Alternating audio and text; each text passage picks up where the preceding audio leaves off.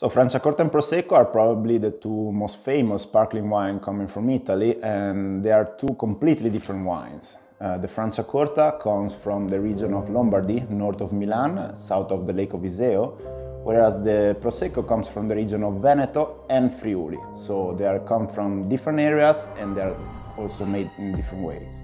So the Prosecco is made with a grape called Glera, which is a quite approachable and fresh style grape that gives also approachable and easy to drink wines, very fruit forward. Whereas the Franciacorta is made with noble grapes like Chardonnay, Pinot Noir and Pinot Blanc, which we grow in our estate Montenisa.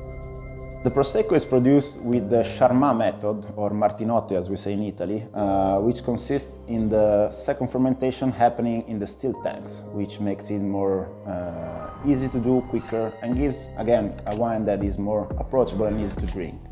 The Franciacorta is made with the Champenois method, so it's basically, as we say, is the champagne of Italy, which means that the second fermentation happens in bottle and the wine has to rest on the yeast for at least 18 months for the non-vintage and at least 30 months for the vintage version, which gives more depth, complexity and also much bigger aging potential to the wine.